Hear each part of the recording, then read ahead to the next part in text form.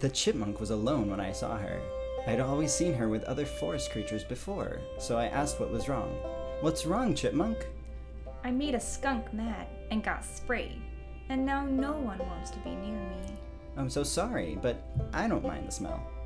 I was lying. "I've heard tomatoes might help. I know where to find some if you want to come look." Okay. We walked toward the tomato patch when suddenly an unusual creature jumped out in front of us, stopping in our path. It was wildly distracting, and it started to sing a song. If you get skunked, don't be a punk. You won't be alone if you embrace the funk. If you get skunked, don't be a punk. You won't be alone if you embrace the funk. If you get skunked, don't be a punk. You won't be alone if you embrace the funk. You gotta try singing this, man. Me? Yeah, you. Okay, I'll try it.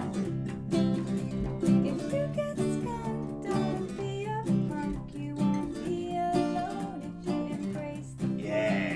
If you get skunked, don't be a punk. You won't be alone if you embrace the funk. Alright. If you get skunked, don't be a punk. You won't be alone if you embrace the There we funk. go.